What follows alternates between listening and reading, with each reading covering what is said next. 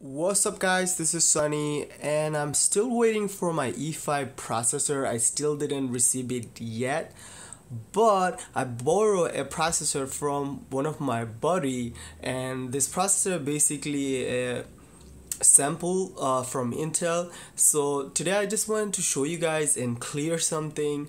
As you can see, E5 processor I have installed right now, and look, as you can see the score on my left hand side with the E5 2658 V3. As you can see, the single score is 2517 and the multi score is 27,828, and versus i7 5820K stock, okay, not overclock. Single score is bit higher than the E5, the 12 core, by the way. The E5 is 12 core. The single core is lower than the 5820K. So basically, every time you guys will see, if you have a 10 core processor or a 12 core or a 14 core versus a 6 core or a quad core, you will always see the single core will be higher in a quad core or a 6 core versus 10 core, 12 core or a 14 core. So as you can see, the 5020K multi-core 20,576. So I did gain a lot in multi-core versus the 5020K. So almost like a 7,000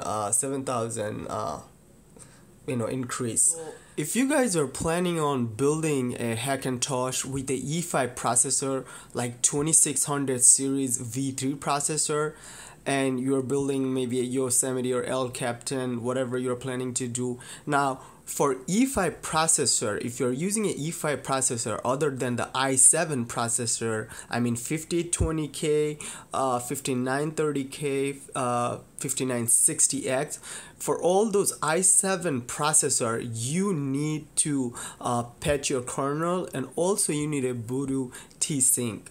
But for E5 processor, you don't need Voodoo T-Sync, you don't need to patch your kernel.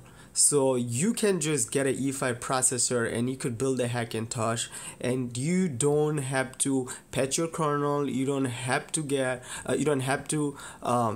use the cakes, Voodoo T-Syncs, none of that. So E5 2600 series processor, the V3 processor, are well supported by Apple or Mac, but I just wanted to clear with you guys. So the processor I have right now, as I told you guys, the processor is a sample from Intel. It's a E5 2658.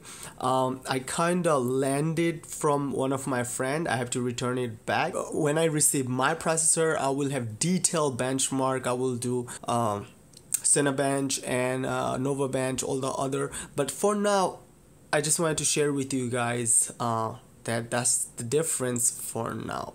So yeah guys, let me know if you guys have any question. Leave in the comment below. I'll be more than happy to answer you guys. But I just wanted to share with you guys and explain you guys that if you get a E5 processor for your Hackintosh, you will definitely gain a lot, and it's definitely well supported by Apple. The only downside, you can't overclock a Xeon processor, and you can overclock a i7 processor. So yeah guys, let me know what you guys think, and that should be it.